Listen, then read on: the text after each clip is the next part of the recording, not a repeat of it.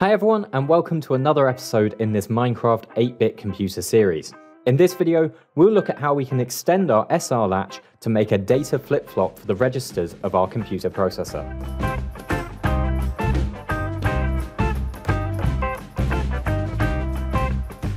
Before we look at data flip-flops, I'll briefly explain what registers are. In a computer processor, we have two sources of information, the inputs and the memory. The memory is used as storage space for both the program and any intermediary information that the program needs, such as partial sums or sections of an image. However, the processor can't work with the values in memory directly. Well, not in a simple processor like ours anyway.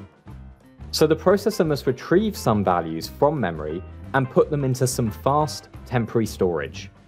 It can then work with those values, adding, subtracting, etc. When it's done processing them, it can put the results back into memory or output them from the system. Registers are this temporary storage inside the processor. Registers are also used to track information, like how far through the program we are. This is known as the program counter, or sometimes the instruction pointer. It tells the processor where it currently is in the list of instructions that make up our program. So now we know what registers are for, we need to know how to make them. First, we'll look at how we can extend our clocked SR latch into a clocked data latch. And then we'll extend that into a data flip-flop.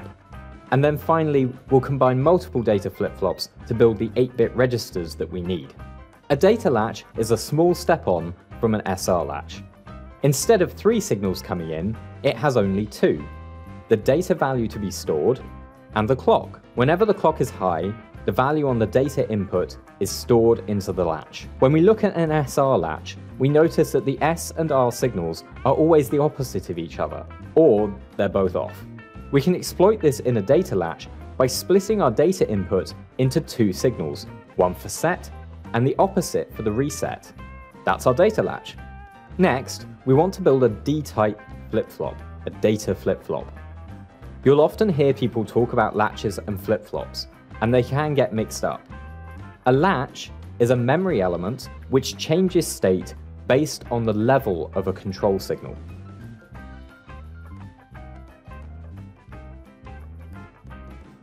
For an SR latch, it changes state based on the level, the on-off state, of the S and R control signals. For a D latch, the state changes based on the level of the clock input. A flip-flop, on the other hand, is a memory element which changes state based on the change in level of a control signal. We say flip-flops are edge-triggered. A rising or positive edge is when the signal goes from low to high. A falling or negative edge is when the signal goes from high to low. The state of a flip-flop changes when one or both edges of a control signal is seen. For a data flip-flop, we normally make the values stored by the flip-flop change to the data input when the clock rises or falls, but not usually both. It is usually important that all flip-flops in a system, or a large part of a system, change on the same edge of the clock. A flip-flop's input can change many times while the clock remains the same. The data input just has to be stable, i.e. ready to be saved, when the clock edge comes along. This means we can use ripple carry adder circuits, like the one we already designed, where the outputs may change multiple times during a clock cycle, and at different times. So long as the outputs are stable and correct, by the time the clock edge comes along, everything will be okay. Even in real circuits, it is the time taken for combinational circuits like adders to stabilize, i.e. for their outputs to be ready, that determines how fast the clock can go. This is actually partly where modern overclocking comes from. Engineers make slightly conservative estimates of how fast their combinational circuits are going to be to ensure the system always works correctly. When we overclock a processor, we are removing that margin for error, pushing the circuits to the limit of how quickly the clock edge comes around and the new state of the registers is saved. We can build a D flip-flop by putting 2 D-type latches in sequence on opposite clock levels. We can see that the first D latch saves the value when the clock is low. When the clock transitions to high, the value is saved and passed to the next latch. Now that the clock is high, the first latch won't change value, but the second latch will. So the output of the first latch is fixed, and the output of the second latch updates to match. When the clock falls from high to low, the opposite occurs. The second latch now saves its value, thus keeping the output of the flip-flop constant, and the first latch is now able to take the new value coming from the data input.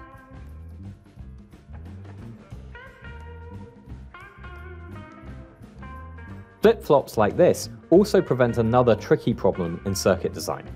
Imagine we connected an adder's output to its B input, and a non-zero value to its A input, say a value of 1. What should the state of the wires be? Well, it would be constantly changing. The circuit is completely unstable. In fact, in real electronics, this wouldn't just be broken, it could potentially be dangerous and possibly cause components to burn. A flip-flop stops this loop from occurring because there is a barrier between the inputs and the outputs. The input to the adder will only update when the clock changes edge, and the new output from the adder goes into the input of the flip-flop, which, as we've seen, won't affect the output until the next rising clock edge. So a flip-flop allows us to keep control of the flow of information within our system. Our D-type flip-flop isn't quite ready yet though. We also need to be able to clear the state of the flip-flop so that we can be sure it doesn't contain some bad values. We might also want to control on which clock edges the flip-flop takes a new value. In other words, we might want to enable or disable the clock input to the flip-flop. We'll quickly add an enable signal by ANDing the clock with the enable input. And we can add a clear signal by putting some OR gates into our circuit. You'll sometimes hear people talk about clear and reset signals. The convention I was taught is that reset is a synchronous set to 0 of a flip-flop, and that clear is an asynchronous set to 0 of a flip-flop. You can remember this by the fact that reset contains an S and clear contains an A. Synchronous means the flip-flop is set to 0 only when the clock is toggled. Asynchronous means the flip-flop is set to 0 whenever the clear signal is high, regardless of the state of the clock. Here I've shown one way to make a clear signal rather than a reset signal. We can now make our 8-bit register by combining 8 single-bit D-type flip-flops. The last thing for this video is to look at how the registers and our existing arithmetic unit fit together. For our processor, we'll have 4 registers.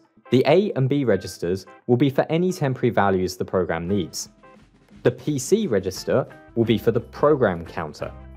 And the O register, the operand register, will be for small values from the instructions, such as numbers to add together or other places to move in the program's instruction list.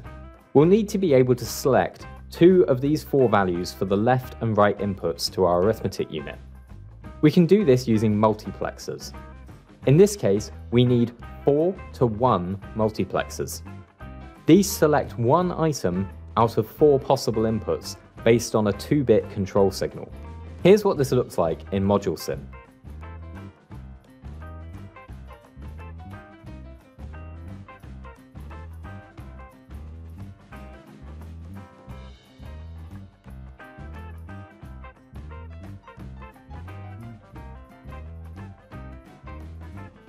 Notice that the modules available to us are 4-bit D-type latches.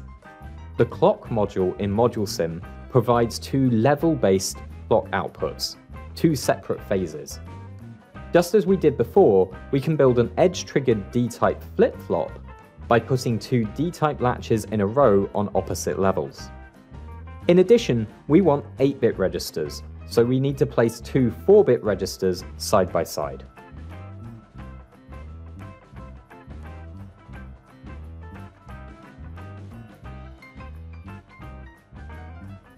The control inputs for the registers in Module Sim are similar to our Logisim design. In order to control the enable signal independently of the clear and clock signals, we use the split merge module, which is really just some wiring that allows us to mix and match different bits from different wires.